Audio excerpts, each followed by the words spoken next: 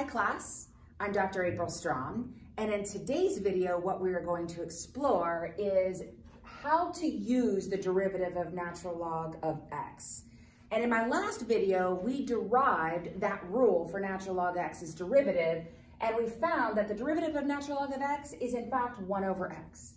But something to point out for all of us here is that when I have an argument in my derivative of that natural log x that's different than just a nice little easy x, I have to make sure that my answer, when I actually put it in the form of the derivative, also matches. So just a heads up about that. This is going to play a factor in my next example. So here we go. I have this example here, y equals 5 times natural log x plus natural log of 5x.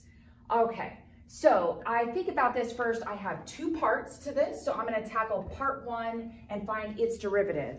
Well, it turns out the 5 that's already in front here is just a constant multiple. So you don't need to find its derivative. Via the constant multiple rule, we are allowed to just bring that 5 down and keep it in front of my derivative. So I'm going to find dy dx, and notice I'm now going to use, because I started with a y here, I'm going to go ahead and use this notation dy over dx instead of y prime.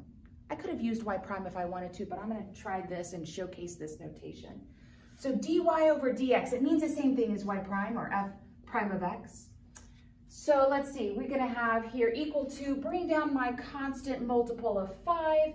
Now I have this part, natural log x. Well, we already know the derivative of natural log x is just straight up 1 over x. So I'm trying to find the derivative of natural log x. That piece is simply 1 over x. Okay, so I'm done finding the derivative actually of my first section, my first term there. Now I'm going to add to it and now work on finding the derivative of natural log of 5x.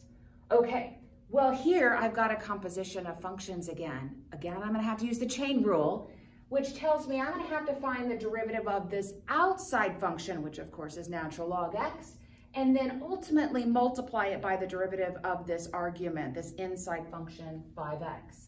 So I return back over here as a reminder to my rule, derivative of natural log x is 1 over x.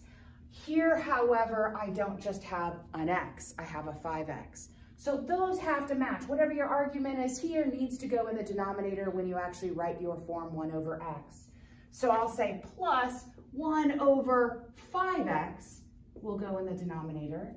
And again, because I have to use the chain rule, I'm going to now multiply that by my 5x's derivative. I'm going to go ahead and just put that there so it's easy to see. I'm not going to do too much in one step. I think in my next step, I can clean this up a smidgen and I can say dy over dx is equal to, here, by the way, I can actually just write that as 1 fraction 5 over x. So let's tackle that, simplify a bit. Just a reminder, that's really 5 over 1 in order to allow us to write that as 5 over x. And then I'm going to add to it, over here, of course, I had 1 over 5x. The derivative of the inside function 5x is just 5. And now I have this.